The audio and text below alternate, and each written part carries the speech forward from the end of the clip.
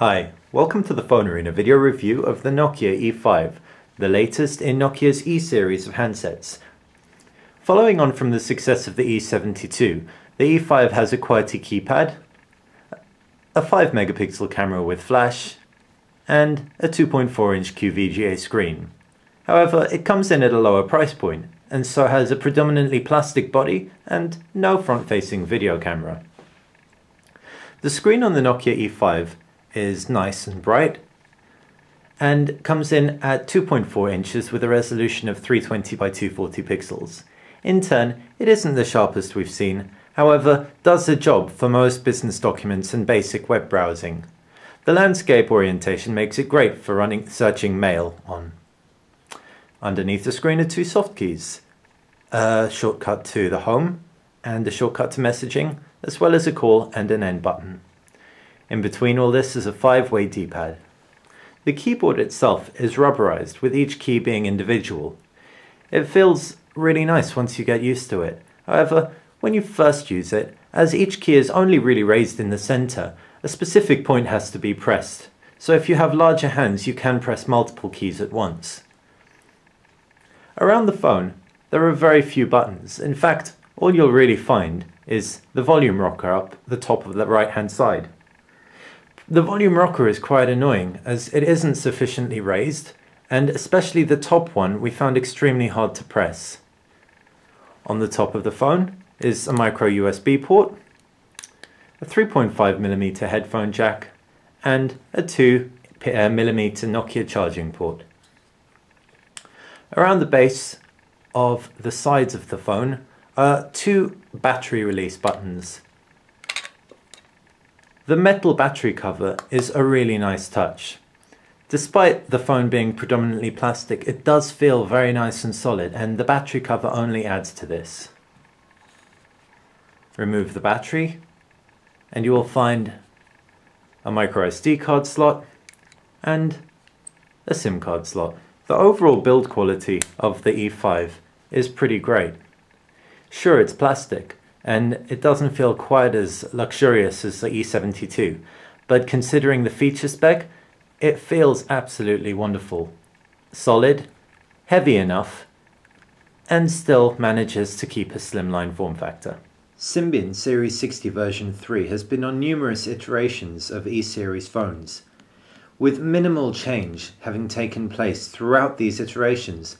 It's really looking dated now.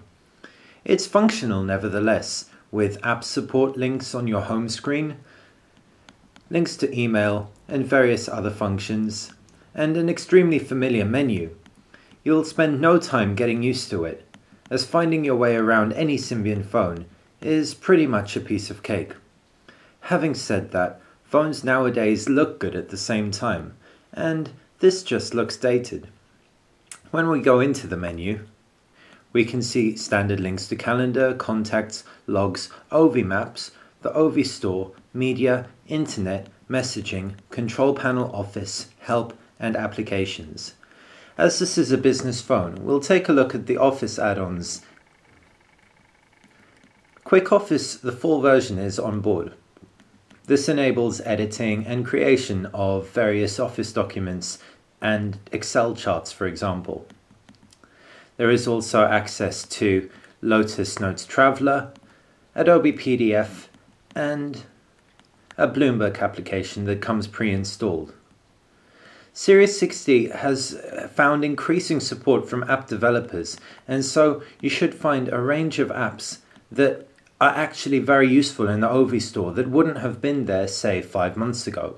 But having said that, this still doesn't make up for the fact it looks extremely dated. Music support on the phone is really good. With the standard Series 60 music player, it's easy to get to your tracks and to play them. The 3.5mm headphone jack makes for good quality output, especially considering it's a business device. This makes the E5 a real all-rounder, which we were really pleased about. With onboard Wi-Fi, 3G, and a GPS, connectivity options on the phone are great. The E5's web browser, as standard, is Symbian Series 60's. This does a good job, as you can see, of displaying pages. There Everything is where it should be, and it has got basic flash support.